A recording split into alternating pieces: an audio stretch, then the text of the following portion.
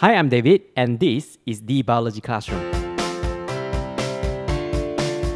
Today, let me show you how to make a simple respirometer and use it to determine the RQ of an organism.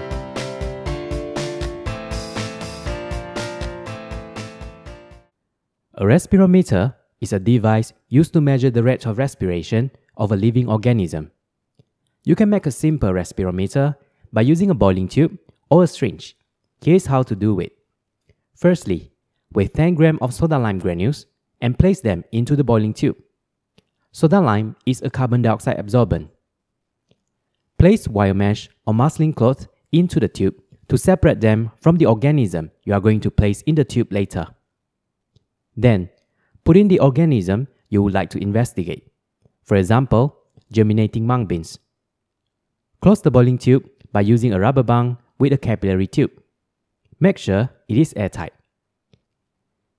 Dip the end of the capillary tube into colored liquid such as food dye and allow the liquid to enter. The food dye in the capillary tube acts as our manometer fluid. You will observe that the manometer fluid starts moving towards the boiling tube. This is because when the germinating mung beans are respiring, they take in oxygen and release carbon dioxide. The carbon dioxide produced is absorbed by soda lime. So, the volume of gas in the respirometer starts to reduce. Hence, the air inside the capillary tube is drawn towards the boiling tube.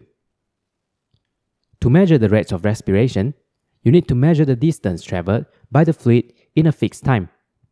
Then, convert the value into the volume of oxygen uptake by multiplying the distance to the area of the capillary tube. Divide the volume of oxygen taken up by time. This is the rate of respiration. Before we talk about how to use a respirometer to determine RQ, let's first understand what RQ is. RQ, or respiratory quotient, is the volume of carbon dioxide produced divided by the volume of oxygen used during respiration. The value reveals the nature of the substrate being respired by the organism at that moment. Here are what the values indicate. If RQ is equal to 1, carbohydrate is being used by the organism as the respiratory substrate. If it is protein, RQ is about 0.8 to 0.9, while 0.7 is for lipids. Bear in mind that an organism usually uses a mixture of the different respiratory substrates. So, the value is influenced by the relative contribution of fat, protein, and carbohydrates rather than just one. Now, let's see how we can use a respirometer to determine RQ. Firstly, run the experiment as mentioned in the first part of this video to find out the volume of oxygen used by the organism in a fixed time. For example, in 1 minute. Make 3 replicates and calculate the mean value. Then, repeat the experiment, but this time, replace the soda lime with an inert substance such as glass beads. The reading of this second experiment is a result of both oxygen use and carbon dioxide release.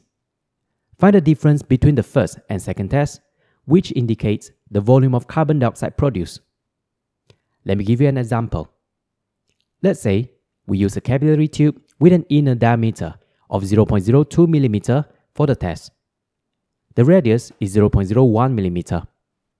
So, the area is 0.0003 mm squared.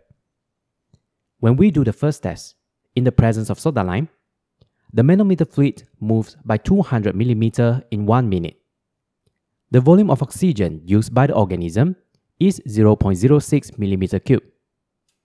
When we repeat the test without using soda lime, the distance traveled by manometer fluid is 50 mm. The difference between the values from the first test and this one is 150 mm. By using this value, we know that the carbon dioxide released by the organism in 1 minute is 0.045 mm cubed. RQ is equal to 0.045 divided by 0.06, which gives us 0.75. By comparing the value to the standard RQ values, we can conclude that the organism mainly uses lipid as the respiratory substrate and possibly some carbohydrates.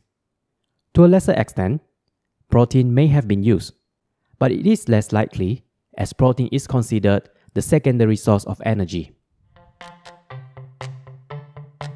If you think my videos are useful, don't forget to like, comment and subscribe. Do share it with your friends as well.